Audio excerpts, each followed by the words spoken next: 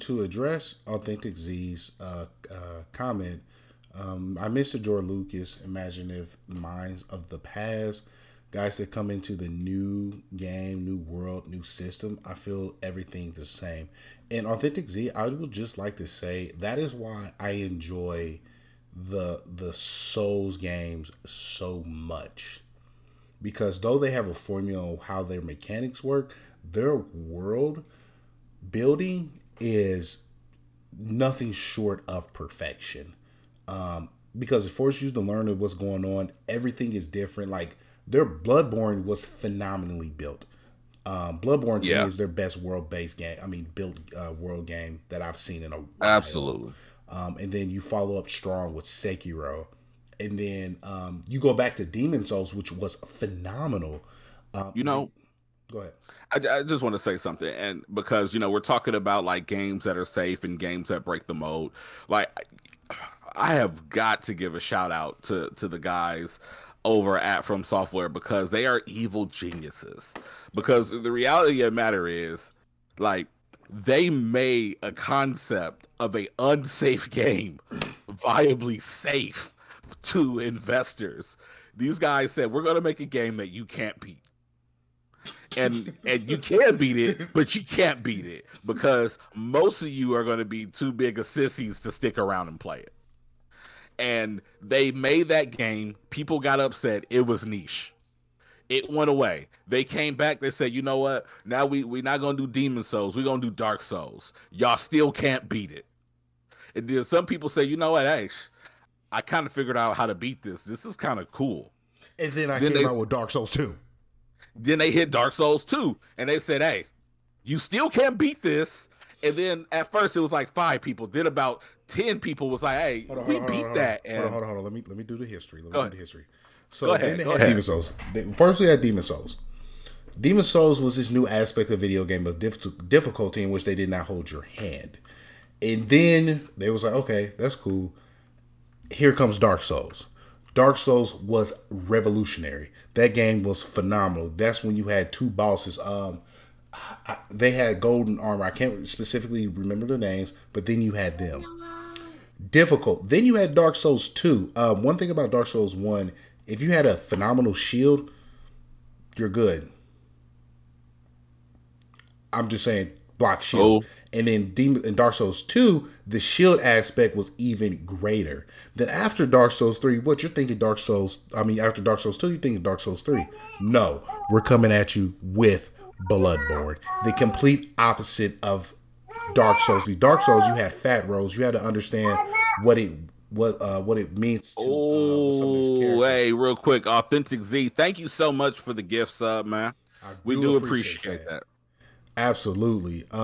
Jazzer, LOL, I'm definitely about to address that. I'm going to address that heavy. So in Dark Souls 2 to Bloodborne, you can see the complete difference of mechanics. Dark Souls had a very slow type of movement compared to what Dark Souls 2, in fact, to what Bloodborne is. And that was phenomenal. Bloodborne was fast-paced. You was able to somewhat match the speed to a lot of these bosses that you face. And then here comes Bloodborne DLC, the Old Hunters. And dear God, it wasn't sweet. Oh my God, the Orphan of Kos, Lady Maria. Yeah. All those fights were so delicious. Ludwig was amazing.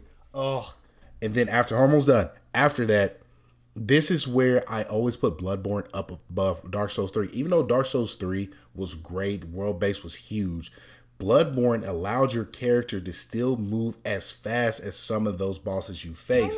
Dark Souls 3 did not allow that. You wasn't moving as smoothly as some of these characters in which you face in Dark Souls 3. with your built character. And then we have Sekiro. Sekiro came through, was like, nah, you have this sword, you have parry. Get with it or get lost. Everyone moves fast. Right. Delicious. Right. And if you can't beat this drop kick control, go play something else. Go play something else. And then you have Elden Ring. Jazzer, I'm so happy that you beat Elden Ring. It was a very frustrating game for me to beat. I got the platinum, and you can see the complete difference of how slow Demon Souls is compared to what Elden Ring is right now. A complete 100% difference of speed. Yeah. And that is the evolution of what Elden Ring brought. And I have my gripes with it. It is crazy because it's like the fat roll in Elden Ring is almost just as fast as the normal roll in Demon Souls. Come on, it's outrageous. Come on now.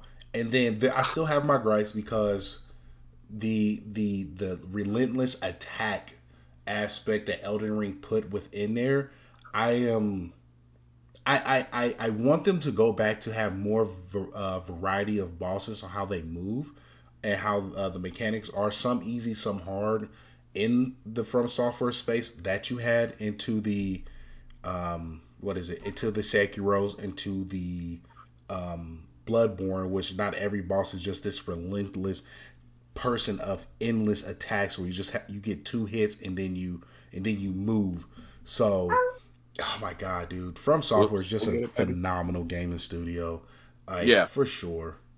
Yeah, but definitely, like, overall, like, the point to say in reference to those guys is they literally took something that wasn't safe and they did it so good, and they did it over and over and over again. They did change the formula a little bit from time to time, sped things up, slowed things down, made things a little more user-friendly. Everyone got mad and said, we need an easy mode. We don't need an easy mode. Go away if you feel that way. But they did it in an unsafe way to the point now that they essentially are safe. Like, it is now okay for you to release a game that is going to stress out your player again. We've not had that really since, like, the Sega Genesis and, like, the arcade days.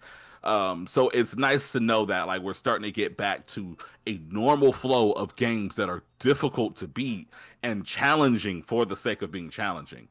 We got a lot of viewers out here. I just want to remind y'all, make sure you go ahead and lock in that follow. Like, if you do want to sub, we appreciate the sub, whether it's a free Prime or whether it is the $5.99 that you drop on us. But definitely make sure you hit that follow because you don't want to miss a chance to win a gift card. We've given away we've given away almost $100 in gift cards today, y'all. Like, Don't miss out on your opportunity for the Birdlines Podcast gift card giveaway.